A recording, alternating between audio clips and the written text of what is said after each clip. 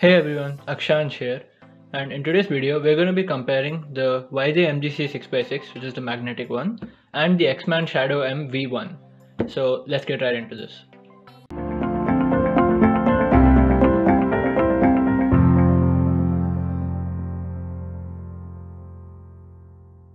So in this video we're going to try to see which of these cubes performs better on an overall, and if you were looking to buy, if you had these two in mind to buy, which one would you go for? So in the video we're going to be comparing external features and then the internal features of both puzzles like together. So let's start off with the external features first. So first we talk about the weight and the size of the puzzles. So the MGC 6x6 weighs about 174 grams and is 65 millimeters across. And I would say for a 6x6 it's around average weight, it's not too heavy. While the Shadow M weighs slightly more at 189 grams and it's quite noticeable, it's like 15 grams heavier, but it's the exact same size, 65 millimeters across. As you can see, they're the exact same size. So that's the weight and size of the two of them. So I would say the MGC is, since it's slightly lighter, it's more easy to sort of do cube rotations and slices and stuff like that. But at the same time, if you have a rough turning style, you would prefer the Shadow M because it's so heavy, it makes it slightly more stable. We'll come to the stability later in the video. So yeah, now we'll go on to the color shades. So the color shades of both puzzles are pretty similar except for a few. Whites and yellows are the exact same, but the blue of the Shadow M is slightly darker than the blue of the MGC, and the same with the red and orange. So as you can see, the Shadow M has slightly darker shades.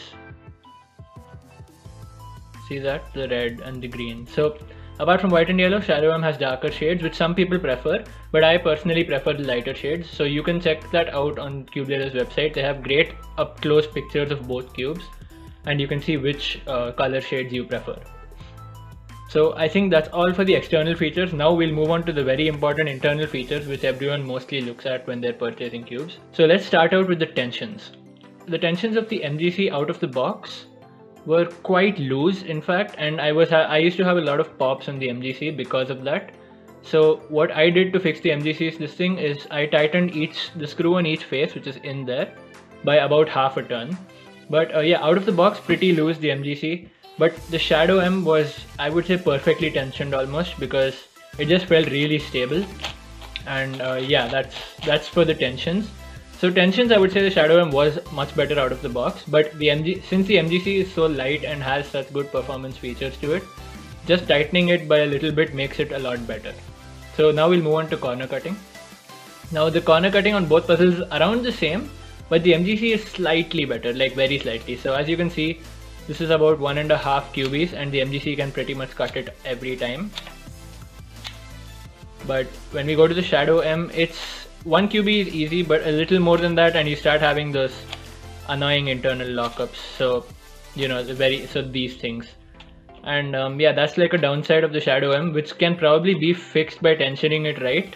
But again, when you tension it weirdly, it sort of loses stability, which is not a great thing.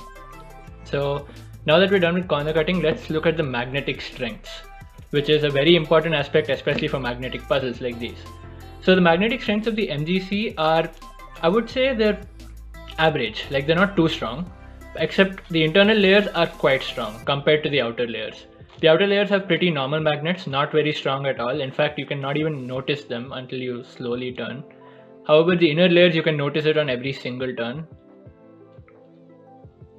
Especially the complete like middle layers, like these ones. It's very strong.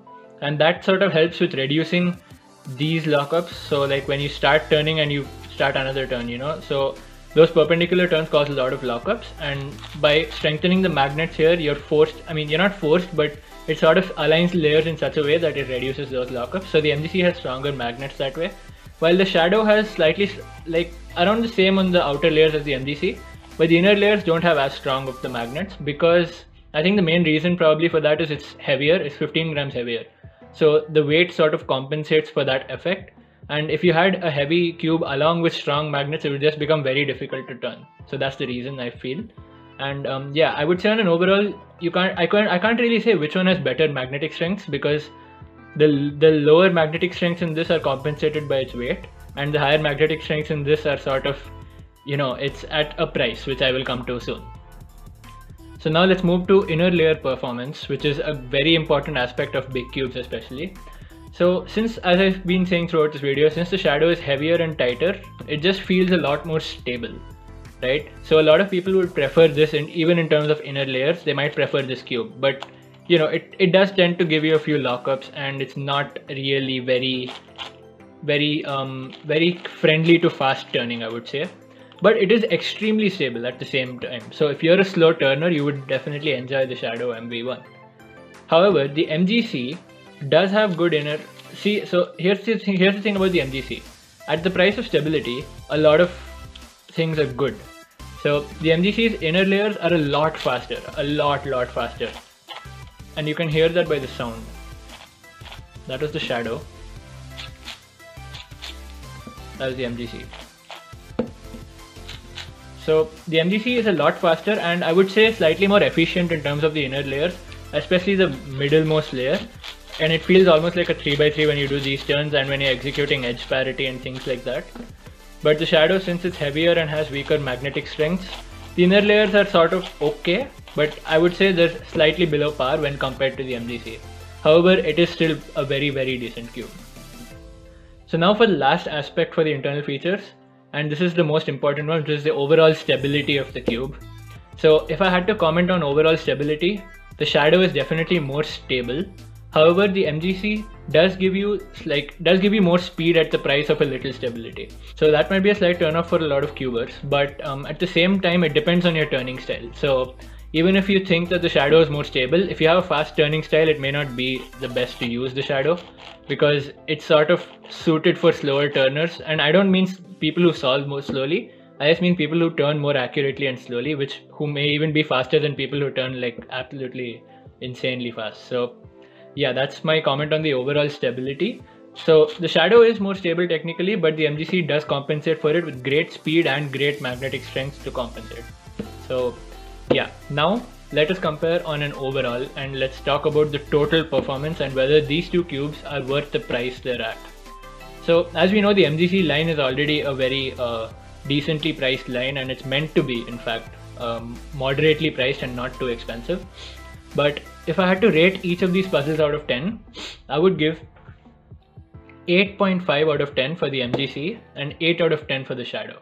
Now don't get me wrong, both of these are absolutely amazing puzzles, but the MGC is ever so slightly better. It's very slightly better, only because it has...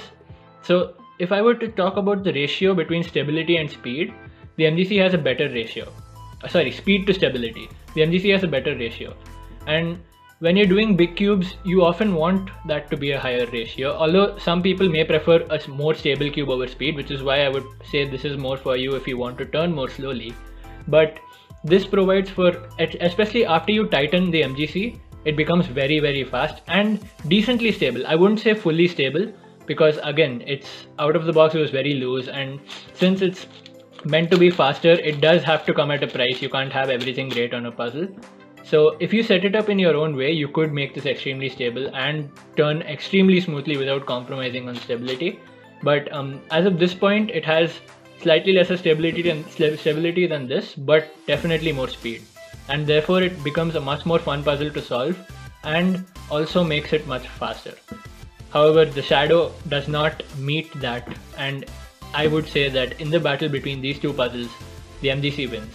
And I would just like to put a disclaimer that this is just my personal opinion and maybe the opinion of a few fast cubers, but yeah, that's what I would say about them. 8.5 and 8 out of 10.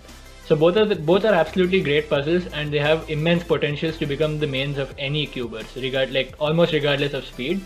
But people tend to turn to the MGC because of its speed. So yeah, I think that's the battle between these two cubes sorted. And yeah, I definitely recommend you should go and read more about these puzzles, especially on Cubelelo's website, where they have all the details listed. And yeah, that's all for this video. Thanks a lot for watching. Make sure to subscribe to the channel. See you. Bye.